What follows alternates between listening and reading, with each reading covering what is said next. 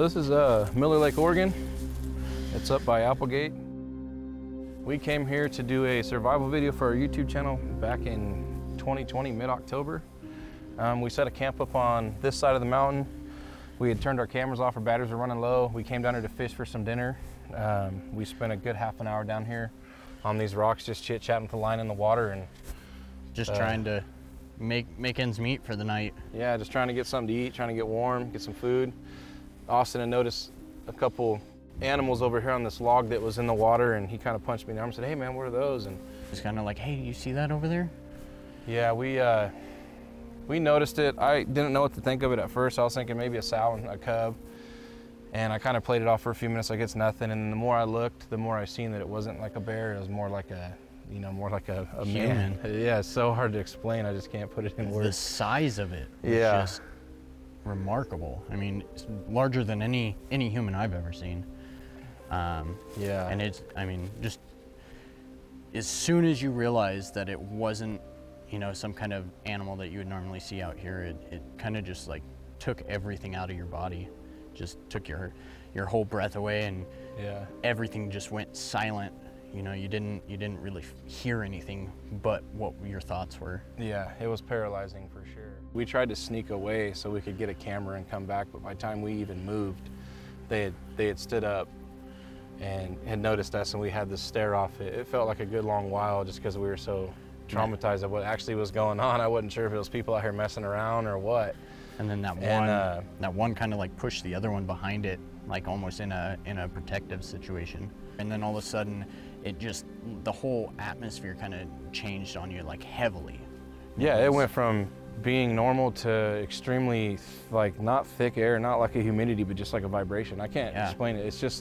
It's so unexplainable. I just wanted to move, but it's like I couldn't move. It's like I just felt like I was stuck in this like aura. Yeah, man, I felt like I was just stuck in this, and it was almost like a static vibration in the air is the best way. It was like almost like your skin was just humming. Yeah, it was like we were buzzing, man, and and then once they got up and left, I mean, all these thoughts were just compiling on thoughts, and once they got to that edge and that Bigfoot kind of pulled the little one behind it and they just disappeared, and I was like, okay, there's no way that's a person.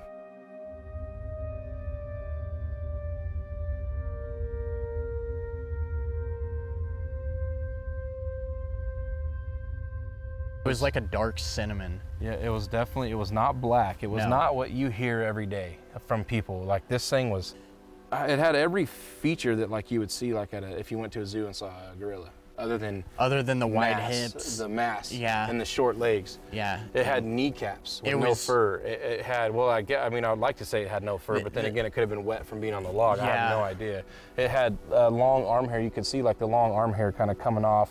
It was so large that you couldn't even describe it as a human. I mean, the best way to describe the stature of this beast, this entity, was that the arm length was basically double of what our arm length was. Yeah, that's to its knees. Easily.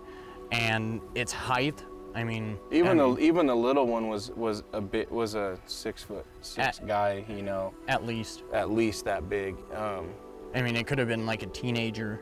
I don't know. That's the thing, is I just wish I knew more. I wish I could see it. I'm beaming this mountainside, trying to see what I could relive what we experienced, but I know it's never going to happen again. So it's an experience that'll never change. Yeah, and for the people that don't want to believe, hey, that's fine. But the people that have seen it, hey, this was our experience. We're with you. We know. We've seen it. I've seen it. This is it. Like, I can't explain it, but I know what I saw. And I'm giving you guys the best of what I can do to relive the moment, down to the finest detail I can remember. We so badly wanted to not leave. We wanted to wait till the next day to go over there and see if we could find anything like hair or anything. But it got so intense around our camp, like even the mountains over here. So it's hard to pinpoint sound from out here because you're in like this dome.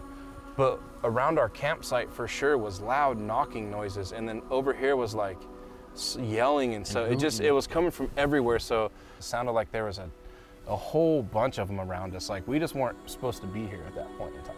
And they made it known. That, and I mean, just sitting here with that motion before they really even noticed us, that smell that they had coming through. Yeah, the best way I could put it, man, is like if you just gave a dog a bath.